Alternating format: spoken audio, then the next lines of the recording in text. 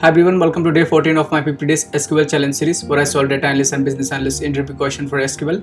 Today we'll be solving one of the data analyst interview question. So let's see the question. You are given two tables, orders and customers. The order table contains information about order placed by customers, including order ID, customer's ID, order date and order amount. The customer table contains information about customers, including customer's ID, customer name and the customer's email ID. Find the top two customers who have spent most of the money across the all orders. Return their names and email ID along with the total spend. So basically we need to find out the customer names, email ID and the total spend by that customers. So we have two tables. One is the customers table, one is the orders tables. In the orders table we have the order related informations like the order ID, customer's ID, order date and the order amount. And in the customers table we have basically the customers informations like the customer's ID, name and email ID. So what we need, basically we need this customer name and the email ID and this customer's total spend. Now both this table have a common column which is customer's ID. So based on the customer's ID, basically we can do an inner join between these two tables, and then we can basically group the data by this customer name or customer's ID. That's how basically we can kind of get our results, and then we can basically order the data based on basically this total amount which we will be getting from the order table, and then we can limit the data into basically 2. So let's see how we can solve it. So first we need basically customer's name. So we need customer's name, then we will need customer's email, right? And then we need basically total amount. So total amount from basically order table we can get total amounts. Let's see the order table. So in the order table we have this amount column, right? So we can get this from here. Now we can join both the table based on basically this customer's ID, because in both the table we have the customer's ID, right? So we can join based on customer's ID, right, from both table. So then we can do a order by this total amount which we will be getting from the order table. Then we can do a order by total amount descending, right? And then we basically can limit the data to 2 because we want to see the top top 2 customers.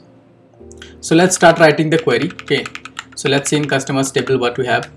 So in the customers table we have customer's ID and customer name. So first I need basically the customer's ID.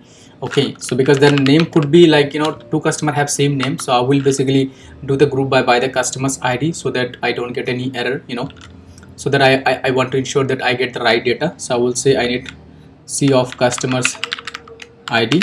Okay, and I will also select the customer's name, so C of customer name. So basically I'm getting this information from the customers table. In the customers table I'm basically going to give an alias called C. Now next I need basically C of customer's email ID, customer's email, right? So this is the column name. And other than that I will need basically one column from the order table.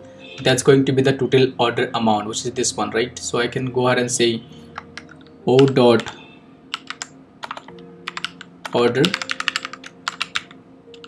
amount as total spend. Okay, so we have all the information that we need. Now I can go ahead and say from customers as C. Now I can say from customer as C join. So I'm doing an inner join. So I will say inner join with orders table as O. So I'm just giving the order table as O, the alias, and I will join both the table with this column which is customers ID. We have customers ID in both the tables. So I would say C dot customers ID equals to O dot customers ID.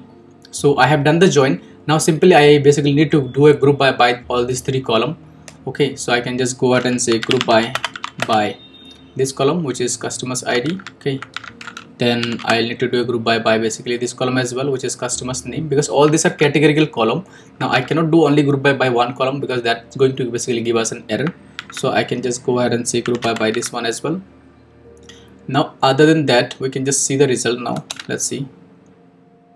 Okay, order amount, sorry, so order amount we want to see the total order amount, so we need to use a sum here because we want to see for each customer's ID or each customer's name or each customer's email ID what is the total spend. That's the reason we're doing a group by, so that we will need to basically use aggregation functions here. So we are saying that we need the sum of all these basically three things, so we can just go ahead and now run it. It should work fine.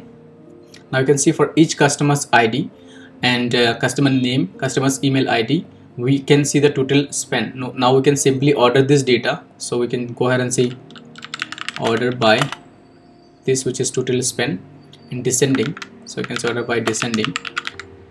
So this is fine. Now I can just go ahead and basically use a limit because I only want to see two data. So I can just go ahead and say limit 2, and I have the top 2 customer who has spent the highest money.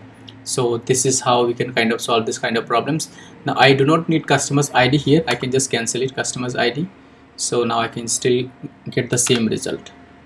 See, now this is how I ensure that basically I am doing a group by this customer's ID as well, and so that I get the right customers and their kind of total spend. Now if the 2 customer has the same name, now if you only do a group by the customer name, maybe you will be getting an error. So this is how I ensure that I am doing a group by with the right basically columns. Now I have a small task for you. So the task is that you need to find out the customer details who has placed highest orders. So what you need to return basically total count of orders and total amount of basically orders that the customer has placed, along with the customer name, email ID, and basically this 2 column, which is total orders and total spend amount.